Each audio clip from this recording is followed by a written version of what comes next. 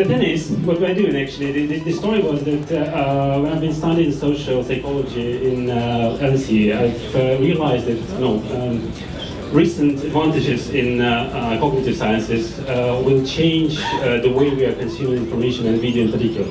So someday we actually came up with the idea of a truly personal, lean-back mobile television, which is going to be quite simple for the user and quite sophisticated probably in algorithms. Because what we need to do, and we will do, is derive the relevance from the feed, from the Facebook or Twitter account.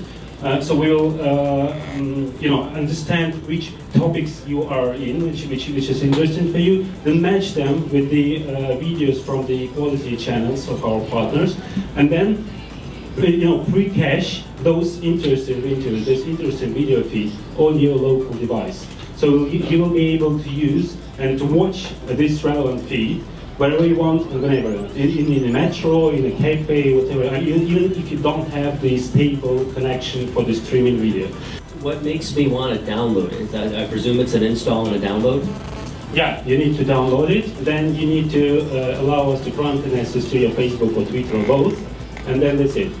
When you open the application next time, you'll see the relevant feed of the videos. And from the application, you will be able to manage your feed. And the source content for all that, is it basically you're out there looking at everything on YouTube, or is it? No.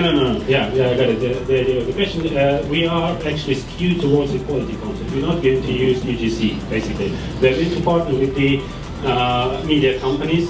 From initially, it's going to be an internet-oriented company like Revision Free, you know them, or the Big Nation, like main studios, like who are skewed towards the internet monetization of the media content. And then they'll try to be TV channels and more content, because I actually been working in Discovery and have lots of the content in different channels.